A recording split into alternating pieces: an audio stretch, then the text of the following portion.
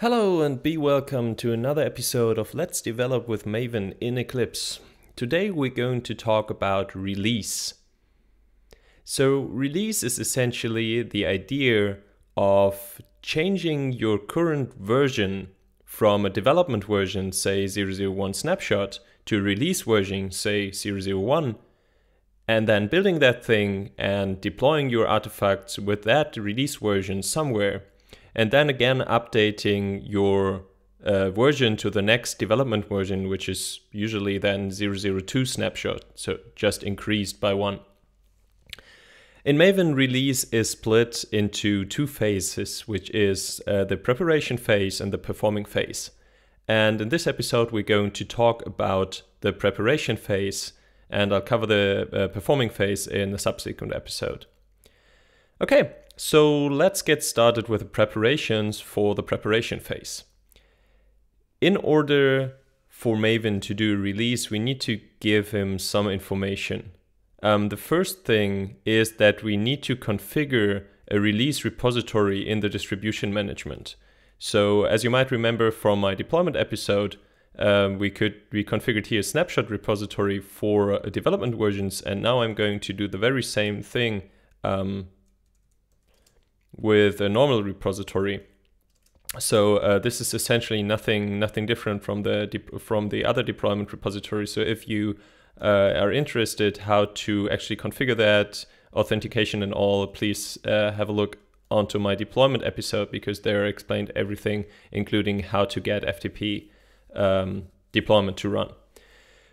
So this is the first thing we have to do. A second thing that Maven will be doing during the release is actually committing to our version control system and also adding a tag for the actual release version. And in order to enable Maven to do that, we need to configure the source control management in the Pom XML file. So essentially we have to tell Maven what's the connection to our version control system so that it can do those commits and push them to a remote. Configuring them is fairly easy. We need to add this SCM connection tag here and then add an URL, and the URL looks like SCM : then git, because I'm using git, could be svn, cvs, hg, or whatever you want, and then the URL to your repository. For me, that's this URL that looks a little strange. That's due to Git having to look up the right SSH key on my machine. But essentially, you just put the URL of your Git repository, be it GitHub or something else, or even a local path, and the release will automatically use that respective remote repository to push your changes to.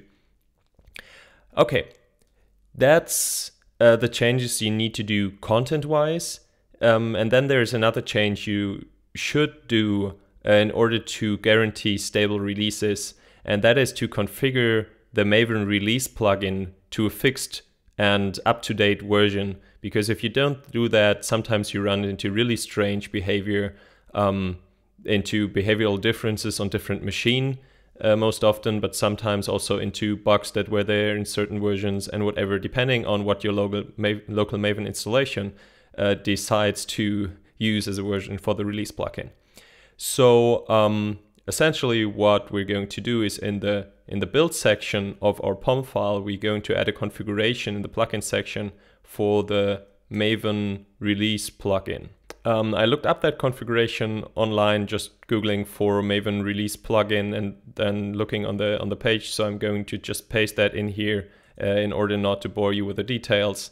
But essentially, I mean, that's just group ID, artifact ID, and the version, which is, I think, the up-to-date version of the Maven release plugin. And this ensures that the Maven release will actually use this specific version of the release plugin to run the release.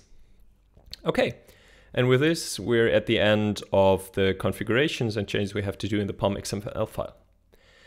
The next thing we have to do is commit these changes, because since Maven is going to commit and push to a repository, we need to ensure that there's no modifications in our current working directory in order for Maven to be able to do that. If we should forget that, Maven will fail the release and tell us that we have changes in our current working directory and that we should commit or discard them before we continue. So let's say prepared for releases and commit that. Okay, and with that we're actually set and ready to perform the actual Maven release.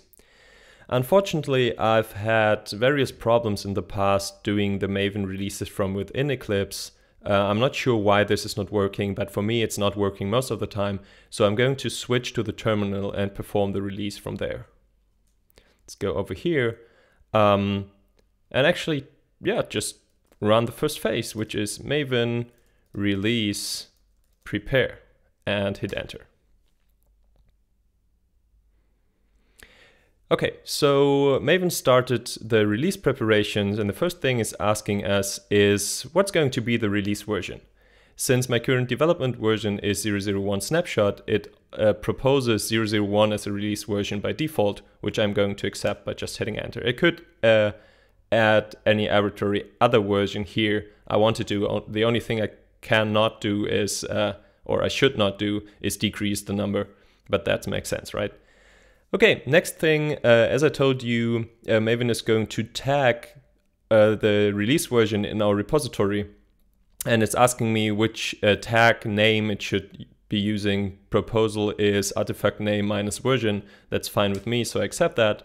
And the third thing is it's asking me is the new development version it's going to assign after the release. And it's proposing 002 snapshot because that's just increasing the last version increment, and that's fine with me, so let's stay with that. Now you can see that Maven is performing the build as usual, running the tests and all, and then down here you actually see the modifications going on. Let me just wait till this finishes and then explain what's going on. So first thing Maven is doing is it's modifying Pom Files, replacing the current development version 001 snapshot by the release version 001. And then it's going to take all these changes, add them to the repository, and actually committing the stuff, that's this here, and then it's pushing the stuff to the remote. So next thing is it's going to tag the release version with a tag we specified, game loop 001. Again, it's going to push these changes to the remote, and then it's going to modify the POMs again, using the next development version, so from 001, which is the release version, to 002 snapshot, which is the next development version, again adding that, committing that, and pushing that to the remote.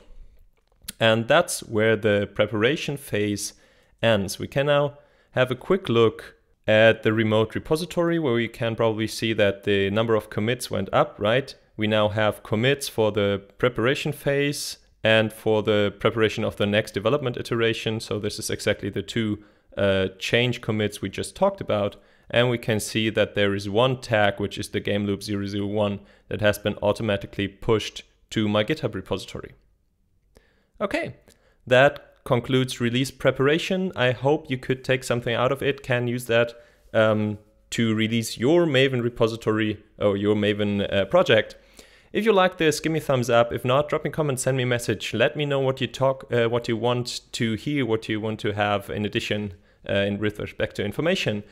But if it's about release perform, then just give me some time. I'm going to publish that in the next episode. So stay tuned and hope to see you there.